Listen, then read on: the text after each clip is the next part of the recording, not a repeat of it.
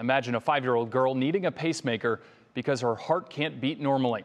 Tonight, a family is incredibly thankful because a doctor at Akron Children's Hospital is one of a handful in the country who can do a procedure to fix the problem without a pacemaker.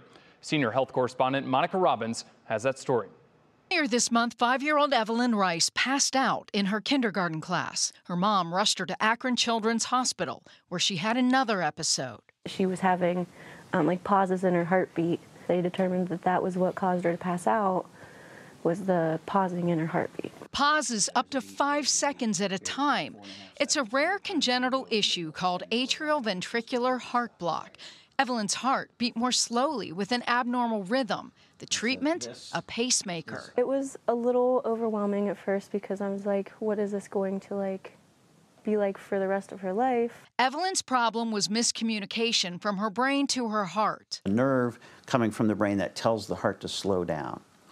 And sometimes that signal is too great, or sometimes the heart's response to a normal signal is too aggressive.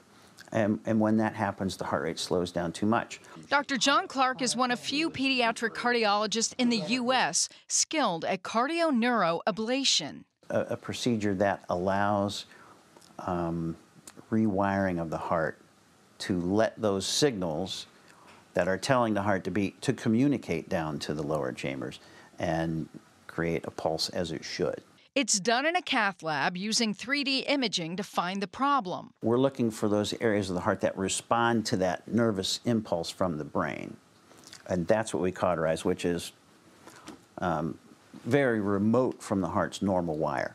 Once the heartbeat is normal, the procedure is finished, and Evelyn can go back to living a 5-year-old's life. Also doesn't prevent us from doing it later on. So patients who already have a pacemaker would be a candidate to have this done to be able to get the pacemaker out.